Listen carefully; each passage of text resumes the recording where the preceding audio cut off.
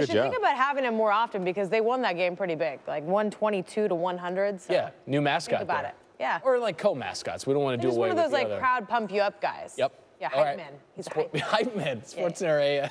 It's great. All right, Jaymee, Jay, Randy, and Sarina back with you. That's Randy at a wedding.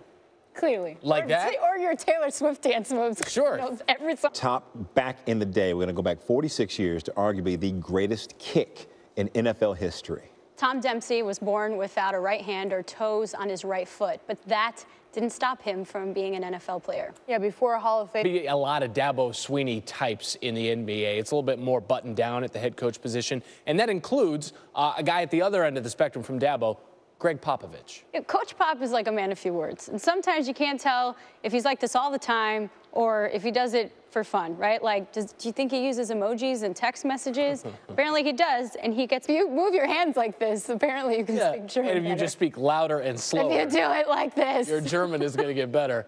Hey, listen, Rob Gronkowski can do a lot of things, man. Renaissance man, man of our time. Sarina, we appreciate that. Thank you.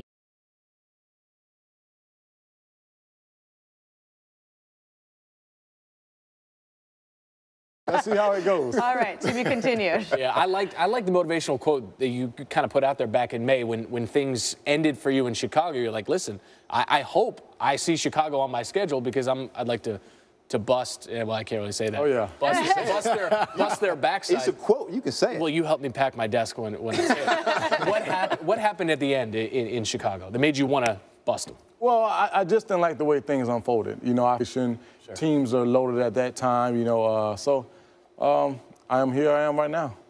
All right, as Randy mentioned, you were with the Giants from 2010 to 2014. Your final season there was Odell Beckham Jr.'s rookie season. Still a lot of controversy surrounding this young player, but now in his third season in the league, what kind of development have you seen from him? Oh, first and foremost, new wave of tight ends. And we saw Jimmy Graham last night, one-handed grabs for him. You got Gronkowski and really talented that position throughout the league. How difficult is it to cover these guys who are bigger than receivers, but just as athletic? All right, it's at 8 o'clock. You're on the East Coast of SportsCenter AM continues. Sarina, Randy, Jay, and Jaymee here with you. That was Bill Belichick during yesterday's media availability. A live report from Gillette Stadium. Just about 10 minutes from now, as that team prepares to face, you guessed it, Seattle. Oh, Seattle. Yeah. On Sunday. Seahawks, yeah. In the NBA, the Atlanta Hawks took the mannequin challenge that you've seen to a whole new level. Oh, my. They used real mannequins. That's not allowed. What? It's allowed. I will show it to you. I bet they did it well. We begin, though, with our top stories in the game. Ready for his return to Miami tonight?